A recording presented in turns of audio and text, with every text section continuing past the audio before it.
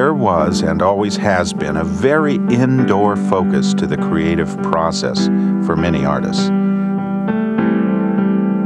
I remember reading an essay in which Claude Monet commented that because of Impressionism, art had broken out of the dark, dreary walls of the museum and into the bright sunshine. To be an artist means remaining connected with the observable world.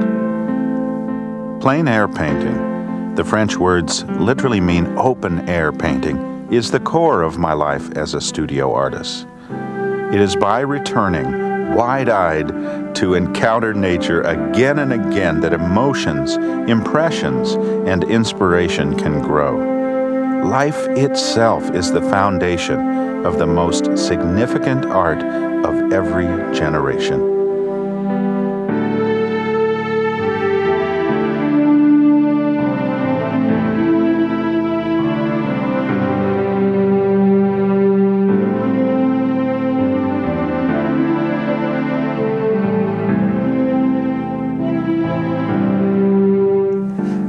There is something very jewel-like about a plein air. It is a small piece of canvas that has been crafted and done on location, and the brushwork has a great sense of reality to it, a great sense of authenticity. Here's just a random sampling of a few recent plein air paintings. Every one of these is an experience just etched in my mind, an indelible memory that is recorded in paint. For example, Napa Valley. I was recently in the Napa Valley. Now, of course, Napa Valley is known for the wine that comes from that region, but it's also a beautiful region in terms of wildflowers. And one of the great things is they have so many fields of mustard, and the mustard just comes up underneath all the vineyards. And so when I was here, of course, the mustard was starting to come up, and you can see it. It was an overcast day, and yet you look in the distance and you can see the hills on the other side of the valley. Just a little barn, just a pastoral scene as I sat there and sketched in the fresh air and watched the daily activities of the farm. People would come out and work and go back in, and they never noticed me over there standing in their field. If they had, they probably would have come over and asked me to pitch in and do some work. But you know, what a memory to have been in Napa Valley. And we go from there to regions as diverse as the island of Maui. Again, just here's a setting, a beautiful setting that I stumbled upon with a pond, and it had lily pads and the beautiful ferns and palm trees and so forth that were growing along the banks. And I just set up and in an hour or two recorded the beauty of this tranquil setting. Later that week, or it may have even been earlier in the week, I set up and did a view on a beach, just a typical Hawaiian beach with the distant clouds. This is the other side of Maui. You can see up here in the distance another island that's actually the same island. It's the other end of Maui as it sort of makes a L and goes back around. And the clouds are gathered up on the top of the mountain there. But again, sitting in the sunlight, hearing the sound of waves crashing in the distance, the smell of the ocean, seagulls overhead.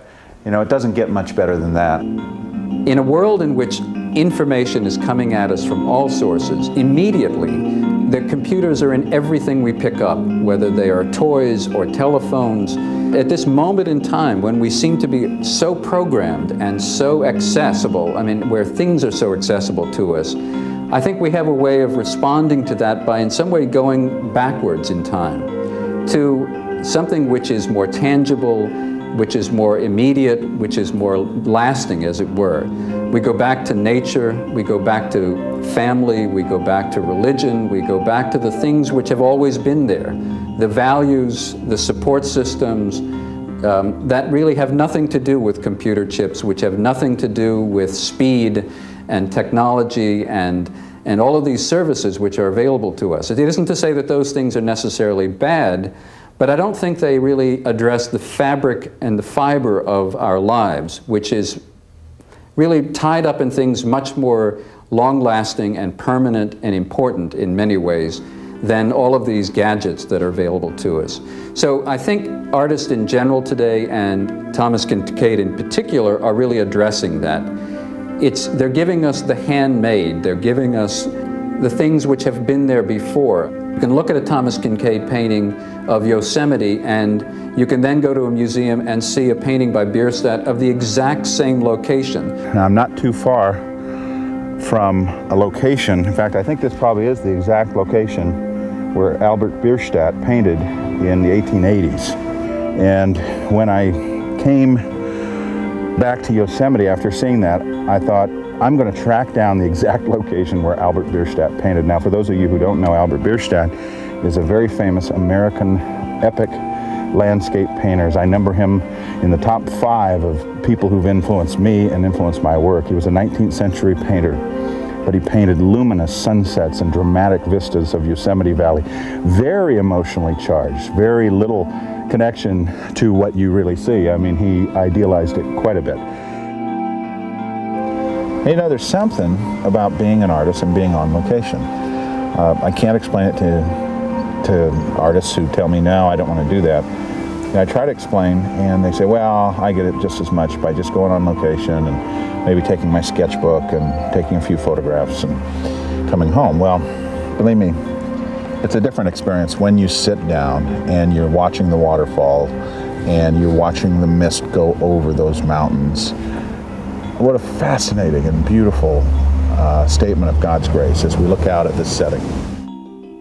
The choice of materials and process is very important with plein air painting, most importantly because you have to carry everything with you normally, generally speaking. I mean, the normal routine is for somebody to travel to England or to hike up a hill, and anybody who's involved in outdoor sports knows that every additional ounce is an ounce that you're going to have to carry with you for miles and for hours at a time. So you better be sure that you want that extra weight, that it's important to the process. So a plein air painter will make sure that he or she has only the essentials, only things which support the process, which are adaptable to the process, and will be useful in creating the painting. Thomas has to choose the right supplies just as any other plein air painter would be choosing their supplies for the portability, lightweight, carrying facility, and also the range of expression that's possible once you get to that location. And then you have to come up with the paints. What paints will I need in order to get the most out of this scene? What brushes will help me achieve that? What kind of surface will I paint on? Those are all decisions you have to make when you're getting ready to paint. And Thomas Kinkade has talked about the fact that that preparation is also part of the mental process involved in getting yourself ready for the experience. Now, what I have here to begin to illustrate the nuts and bolts of plein air painting. This is a complete studio. This is every bit as equipped as the studio that I normally utilize in my indoor finished painting technique. My studio setup here consists of a wide array of brushes. We have about 6 or 7 different types of brush I use, everything from broad stroke brushes to fine point brushes to stipple brushes, which are brushes that you use pointing straight at the canvas as opposed to stroking. And all of those brushes, and combined with the 20 color palette, I use 20 different colors, including white, to mix on all this big setup here and this huge easel and all the other material and paraphernalia is what is involved in doing a studio work. Well, this is all that's involved in doing plein air technique.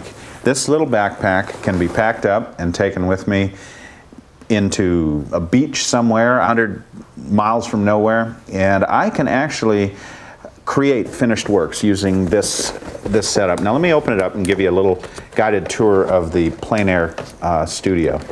This is an ordinary camera tripod. It's rather a nice tripod in that it has some features that I find really, really useful. For example, it's got complete universal movement on the head here. And it also doesn't have the traditional screw mount that you find on most tripods, but it has a clip mount. Now, what I've done is I've taken my painting box, which is this started out just as a kind of a wooden box that I've just gradually modified. I mounted a brushed aluminum plate. It's about an 1/8 inch aluminum plate on the bottom. Onto that, I mounted the camera tripod plate. Now, the great advantage of that is that now I can take this and it literally just sets on there, and that's all you have to do. It just clips right on there and we have a ready-made setup. Now, this tripod has another advantage in that the legs have a 3-position fix so that they can be the standard position and 2 other larger angles, which give us the ability to work very low and still have about a 3-foot diameter mount.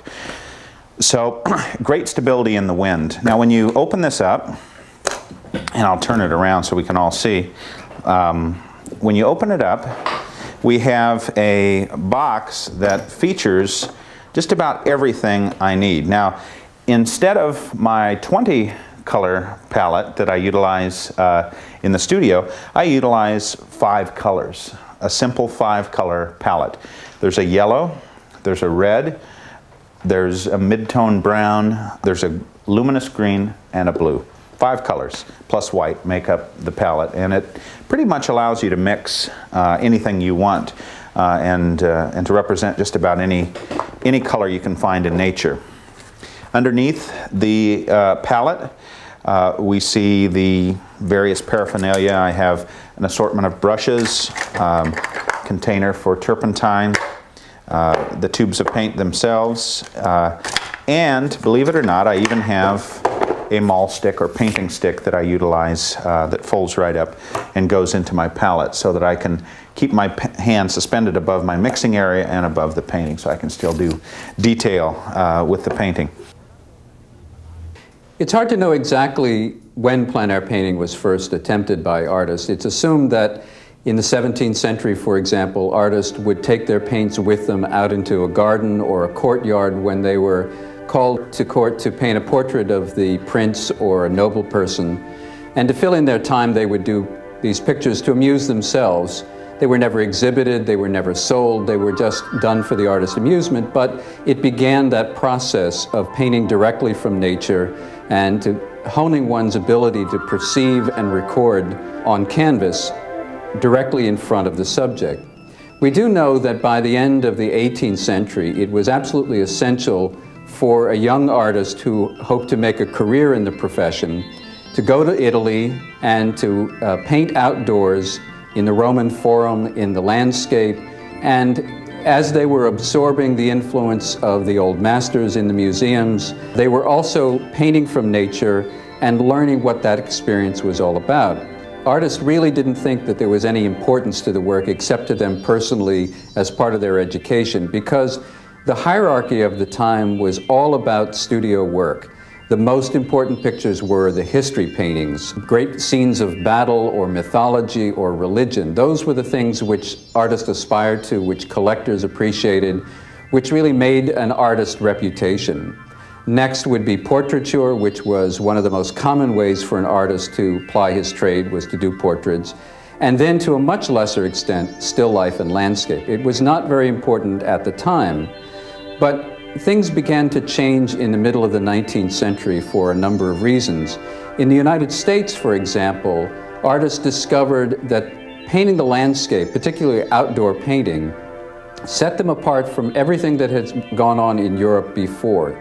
And the Hudson River School painters and others who worked at that period established what was the first truly American school of art, in that they would go out on location, often on teams led by scientists, and they would document what they discovered. I mean, it's hard for us to think back now and realize that in the middle of the 19th century, Niagara Falls was an exotic place for people, even as close as it is now to New York City. I mean, we think of it as being very close. In 1872, for example, Thomas Moran came back from Wyoming with a collection of watercolor paintings of these unusual geysers and waterfalls that no one imagined existed. And when those paintings were passed around among the members of Congress, they said, we have got to do something to really hold on to this, to make it part of the national image, the national pride. And in 1872, really based on Moran's paintings, they declared Yellowstone to be the first national park. Shortly after that, Yosemite was included. Then they looked at paintings of the Grand Canyon and had the same experience. They said to themselves, my goodness, look at the country that we have here. Look at the wealth, the resources. This is something about which we can really be proud. And what's even harder is to understand that we got this information from artists who were out painting on location. They would take their supplies in by camel, by horse, making great dangerous voyages to these locations in order to bring back documents of what people came to realize was their country. So the artists were part of a very important era for the American history, for its consciousness, for its sense of self, and that changed the course of history for American artists. Now they had something which was their own, a point of view which was important.